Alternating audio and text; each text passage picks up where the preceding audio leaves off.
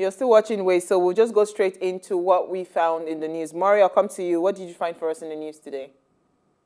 Okay, so Lagos to build more schools to check out of school children. As part of efforts to encourage more enrollment of school-age children and check out of school children, the Lagos state government has expressed its readiness to build more schools.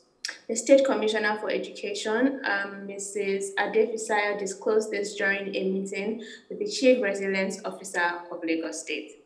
That's basically the summary of what I have in the news today. And I think it's good news. Me, I've been bringing good news back to back for like 2 weeks now.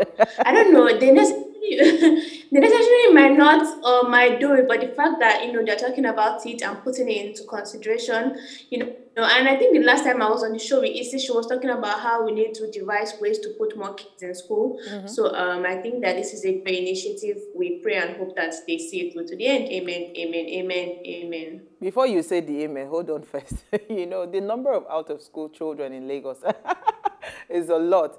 It's a welcome initiative. However, I want to understand what measures or what are they measuring, and how are they measuring the number of out-of-school children in terms of the capacity, and why they concluded that it is building more schools that is the solution to taking children out of school. Not that the children are willing to just stay out of school because they would rather go on the streets to beg. Do you understand? I don't know if you get my point. No, I don't really understand where you're coming from. So the point I'm trying to make is what parameters did they use to measure that it is more buildings that they require to get more children out of the streets into these classrooms? I feel like we can agree, first of all, that we need more schools for children, right? I'm not doubting that, Maury. I'm just saying that, if you're saying that as part of the measures to combat children that are out of school, right? That is the part of why they are building more schools. I'm asking, the question I'm asking. In place to, yes. We don't have the entire news, we just have the snippets. I mean, I feel like I know you like good news. I'm just saying that I don't want to bust your bubble. I'm just saying that, outside of just saying, oh, they want to build more structures to be able to accommodate more children into the classrooms. The children that we have, we know that our public schools are overcrowded. There's no doubt about it. But I'm saying that, is that the only reason children are out of school? Or there's another reason that makes children stay on the streets rather than be in school during school hours? So those are also part of the things they should also think about while they are making some of this, what's it called? One step at a time, no? I mean, let's give them smart credits. They're doing something. Maury, you don't like to fight at all. You just like to take it easy. It's like, when you've given up, so whatever, just do something. Let me see that you are doing. Because I'm just tired of all this failure. Absolutely. All right, so my story is actually it's tied so much. In fact, it broke today. I was so excited. It's tied to the conversation that we're having today. So the story says Tesla buys $1.5 billion worth in Bitcoin.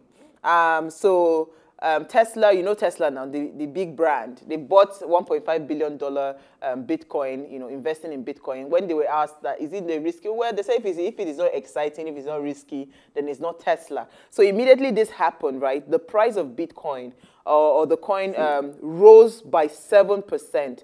So it's now over $40,000 per coin, right? So where the government of Nigeria is trying to ban their banks from transacting with Bitcoin, some other parts of the world are deciding to invest so much money in, in cryptocurrency. In all honesty, Maury, I do not know jack about cryptocurrency. I know that I've been hearing about cryptocurrency for the longest of time. I had associated cryptocurrency to all this multi-level marketing, all this networking and pyramid and all those things, MMM. So I had completely removed my mind. I said, I'm not interested. But now that they are saying that is the currency of the future, before I go and sit down, I don't have money again in the future. Let me start to learn. We have an expert that will help us. Absolutely. Talking about risk, the owner of Tesla, if I'm right, that's Elon Musk, right? Yes, Elon Musk, yes.